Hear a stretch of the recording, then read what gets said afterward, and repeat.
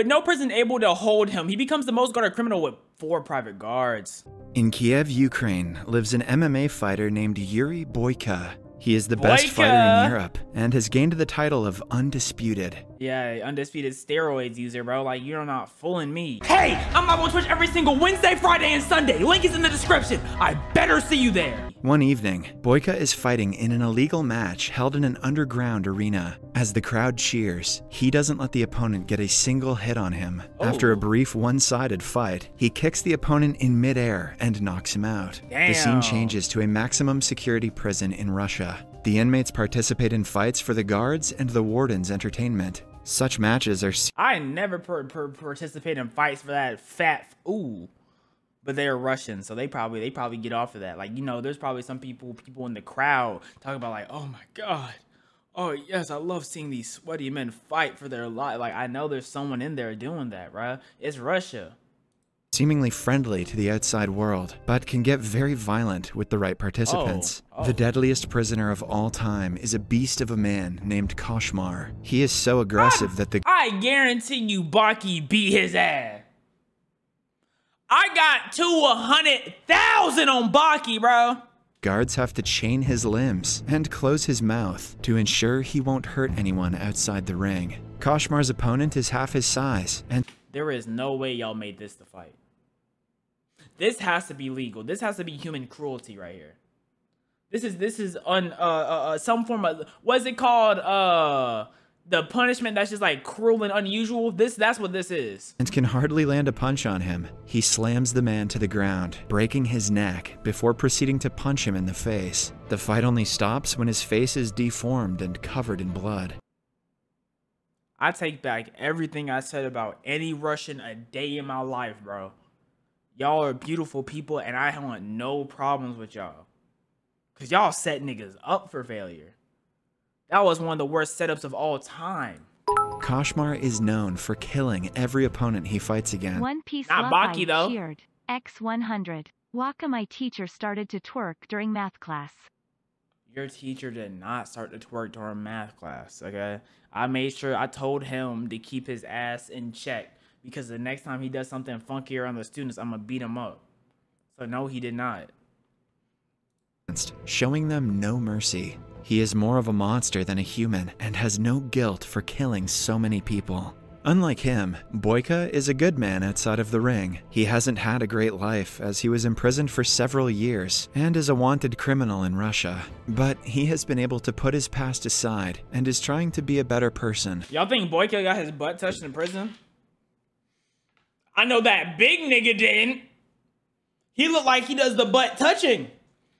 I'm not gonna lie to you, but Boyka, I don't know. He even helps a church in Kiev and is always doing charity work. One day, a priest tells him that he should consider choosing another profession. The priest has always supported Boyka's passion, hence the comment comes off as a shock to the fighter. Boyka replies that his talent is a gift from God, and he is not willing to stop using it. He wants to fight as a professional and not in an illegal environment anymore. In the afternoon, Boyka is approached by his manager, who reveals that he can finally compete legally in legitimate MMA matches. Yes! The European fighting tournament happening in Budapest has allowed him to take part in the competition. Yes, if he wins a qualifying match. Then comes the day of the qualification match. Since it is one of the most important fights of Boyka's life, he is ready to give it all. His opponent is a Russian man named Victor. The match begins and Boyka lands the first effective kick. In the first few minutes, he shows his defending skills, deflecting every single attack made on him. Man, as Victor I remember when Boyka was 8 years old, bro, and we were at the crib and I was teaching him all these moves. I said, one day you are gonna make it, especially since I'm your trainer, bro.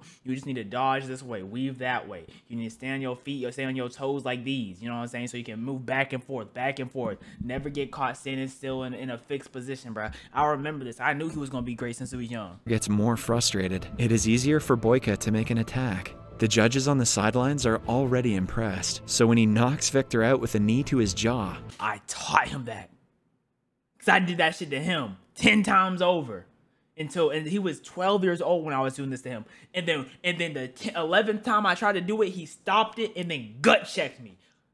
That's when I knew he would be a top 10 MMA fighter. Now I always knew he was gonna make it, right? But I didn't know he would make it top 10. 12 years, oh my God.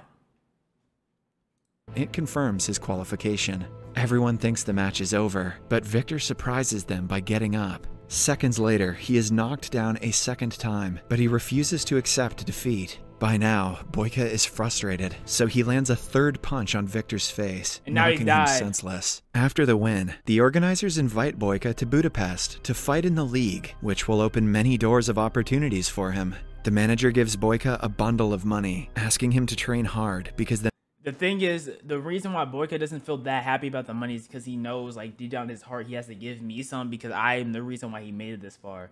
He has to give me some and the priest some. He's not that excited because he knows he has to pay us back. The next match is in 2 weeks. While leaving, Boyka sees that Victor is in critical condition. He feels guilty for hurting him that bad and would have never done it if he had given up after the first knockout. Boyka remembers the priest's advice and prays for Victor's fast recovery. At night, he wakes up to a nightmare of him killing an opponent in the ring. The very next morning, he goes to the manager and inquires about Victor. To his shock, he is told that Victor died last night. Can I get a Walker is a genius in chat? Can I get a Walker is a genius in chat? Can I get a Walker? Walkie-Coon, your IQ is so unrivaled. In the hospital, they had signed a pre-match contract, so the blame falls on nobody. However, in his heart, Boyka knows that he is the cause of the death. I mean, obviously. Upon being asked about Victor's family, the manager gives him a bag that belonged to him. Inside it, Boyka finds a letter from Victor's wife and their picture together. In reading the letter, he can feel the pain his wife must have gone through when she found out about his death. Right then, Boyka decides to apologize to her and make sure she is not facing any problems in life. He knows that his crime will not be forgiven even then, but he doesn't want to run away from the path of redemption. All I gotta say, bro, is now you have to pay her, me, and the priest? You're gonna be broke. Boyka tells the manager about his wish to go to Russia to meet Victor's wife, but the guy is extremely against the idea. Boyka is still a criminal in Russia and will be imprisoned if found by the authorities. He will have to make a fake passport, which is a huge risk now that he is so close to being a legitimate MMA fighter. Boyka understands the consequences. Why did he go to prison the first time? Because Boyka sounded like a guy with good morals. Did he only get good morals after getting his butt touched? Butt touching would change you into a good person. I feel like if I was a bad person and I got my butt touched and they said my butt was touched because I was a bad person, I'd be good. I know I'll be swell. I'll be the greatest human being ever. And someone in chat said, no, I wouldn't. But is adamant about his decision. In the following scene, we are introduced to Victor's wife, Alma, who is at his funeral. After his death, she is alone in life. To Victor's wife, Alma. Shit, she looked perfect for my boy Boyka. You know, widow, you know what I'm saying? Widow. You know, Boyka single. Hey, Boyka, you go slide in. Who is at his funeral. After his death, she is alone in life and has no one to turn to. On top of that, she and Victor are indebted to a crime boss named Zurab. He comes to the funeral and suggests Alma be his mistress to pay off her debt. Alma is disgusted by his presence, but she is careful not to make him mad. She simply replies that she will rather work hard and pay him in installments. Alma owns and lives in a community center. She and Victor built it with the money they borrowed from Zurab. The place is home to many orphans and people who are in need. You took that man not only from his wife and child, but all these orphans too that he took care of. I hope that really sinks in, Boyka. This lovely woman, you took all of that. On arriving in Russia, Boyka goes to meet her, but notices her being taken away in a black car by a bunch of men. Oh, it turns out that she works as a waitress in Zurab's underground fighting club. He is very protective of her and treats her like his property. Later that day, Boyka goes to the fight club and finds Alma. When he tries talking to her, Zurab's people stop him and escort him outside. Boyka wants to avoid fighting, hence he politely asks them what time she will get off work. The gangsters attack him at the question. Man, yo, why y'all acting like y'all own her, bro? I'm a grown man. Do you not know me? I'm Boyka the murderer from the South, bro. We really get down. We really get nasty. You know what I'm saying? When I'm not in the MMA ring beating niggas' asses legally, I be on the streets beating niggas' ass illegally, right? I get my belt off, I bend him over, I start beating him. He look at me, he yelling at me, he try to swing. I duck under his swing, I poke his eyes out, and I just start beating him.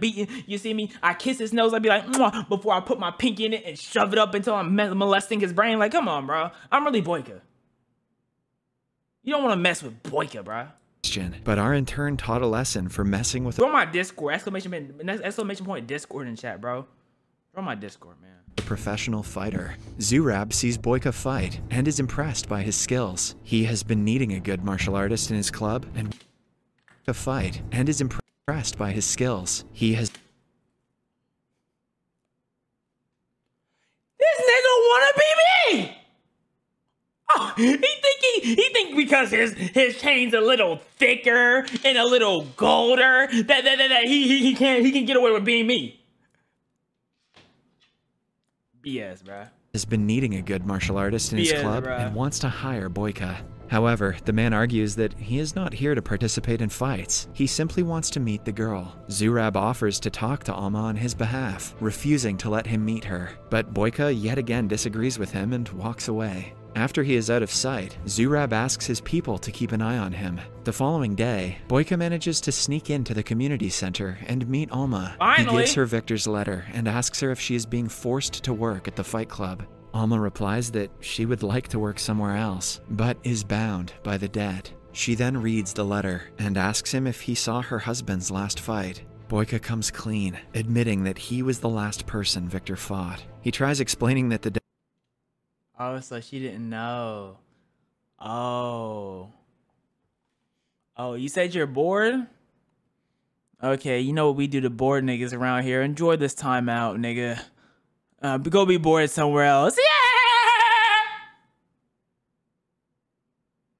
death was an accident, but Alma refuses to listen to her husband's killer. Following the interaction, Boyka goes to Zurab and agrees to fight for him. However, in turn, he will have to forget all of Alma's debt. The deal is that Boyka has to win 3 matches against the opponent of Zurab's choice. The gangster also promises to keep him safe from the police and authorities, since he knows he got into Russia using a fake passport. The next day, Alma meets Boyka to tell him she doesn't need his pity. She wants him to return home, but Boyka insists he is doing this for his own satisfaction. After that, he goes to a local gym to train for the match. Imagine killing someone's husband, right? Killing him. You don't even know the guy. You kill him, and then you take his wife like 3 months later.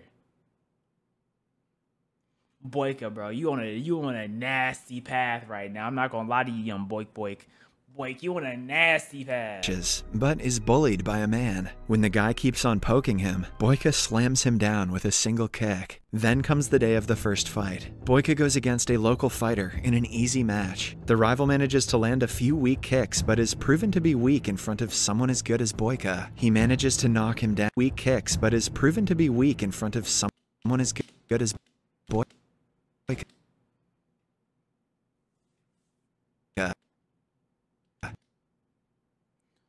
Now, please, bro, what in the world told them this had to be the camera angle we got?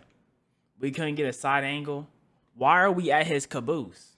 He manages to knock him down and is about to throw the last punch, but stops midway. To his relief, the opponent accepts defeat, so he doesn't have to hurt him further. After the fight, Alma serves him drinks. Boyka asks her if she is familiar with a nice local gym, because the one he is going to right now doesn't live up to his standards. Alma thinks about it for a while. So let me guess, he's gonna hesitate punching someone, get his ass beat, and at the last second, he's gonna come to life and beat that man's ass. Who's the man's ass he's gonna beat? The guy who wants to be in Baki so badly. I don't know his name. What's his name? Zurath?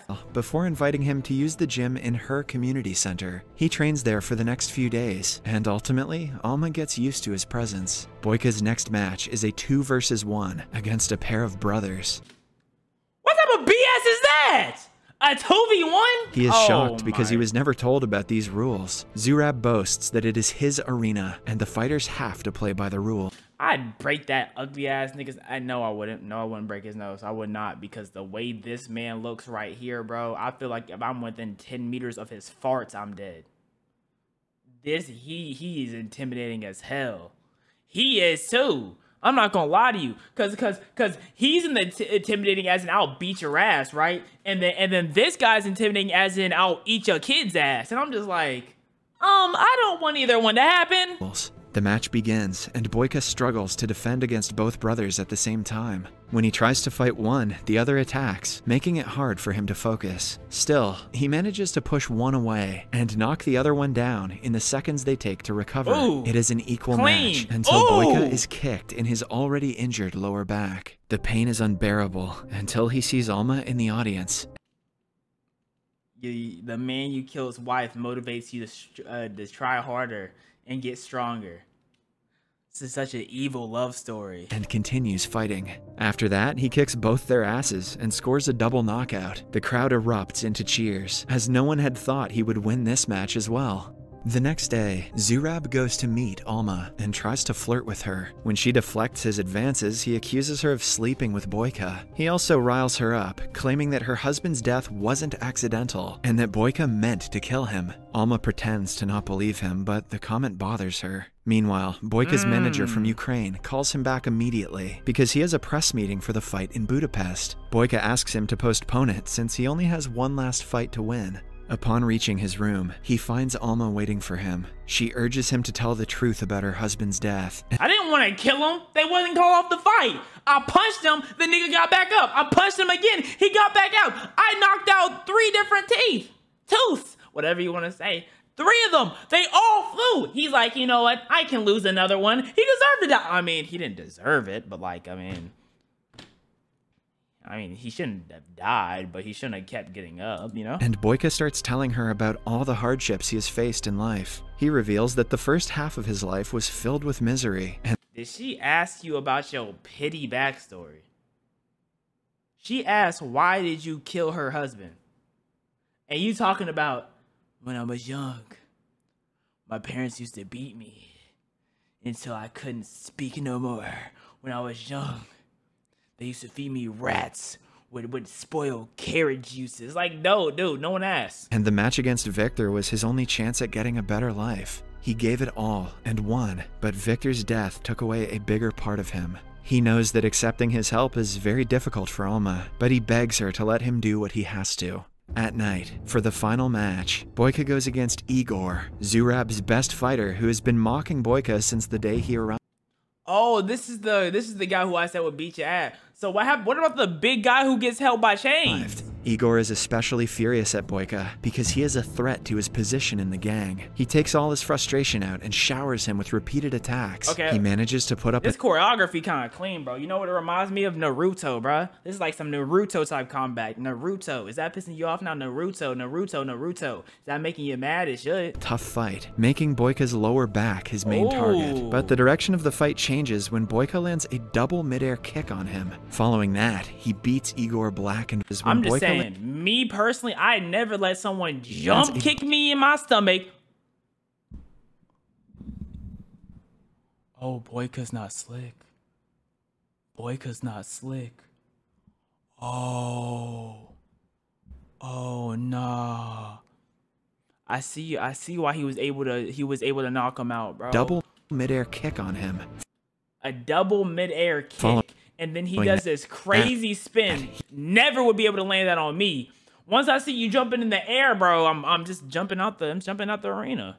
He beats Igor black and blue, making him bleed profusely until he passes out. With this, he wins the entire tournament, and Alma's debt is paid. However, Zurab has already predicted the outcome and prepared for it. He stops Boyka and reveals that he has to fight one last man for their deal to be over. Of course. Boyka only has a few hours before his meeting in Budapest, which is very crucial for his career. But he doesn't want to leave without saving Alma. Hence, he asks the manager to wait until the next morning and gets ready to fight the final champion. Again? The nigga just got a break. Oh my God. So y'all gonna wear and tear him until he's nearly dead and then make him fight against... Man. The opponent is Koshmar, the beast who has fought and killed all of his opponents. David Goggins? In the Russian prison. He is brought into the arena in chains because of his violent nature. The fight starts, but Boyka is already too tired.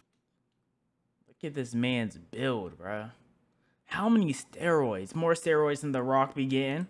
He tries his best, but his attacks seem to do Kashmar little to no harm because of his physique. The beast lands several punches on him before kicking him in the jaw. Boyka falls down because of the impact and has a hard time standing back up. Kick him in the nuts, bro. It's a private underground arena, bro. Just do the same thing you did to the last guy. Nut check him. You feel what I'm saying? Eyeball check him. Seconds before losing the fight, he gathers strength and stands up again, but I'd never be motivated by another man's wife. I'm not gonna lie to you. That's kind of crazy. again slammed to the floor. Oh. When Kashmar is almost sure that he has won, Boyka takes him by surprise and pushes him back with a kick. I'm getting tired of y'all letting this nigga just stay in the air for 20 seconds to kick y'all.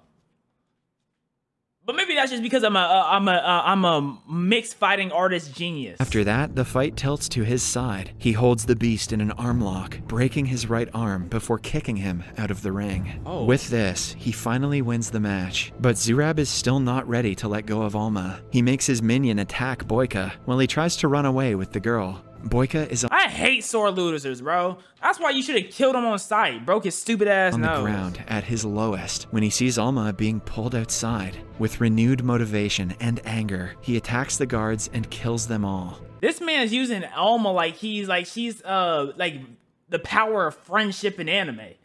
He sees Alma and all the pain just disappears. He gets another power up. The only thing he needs is his hair to turn a different color.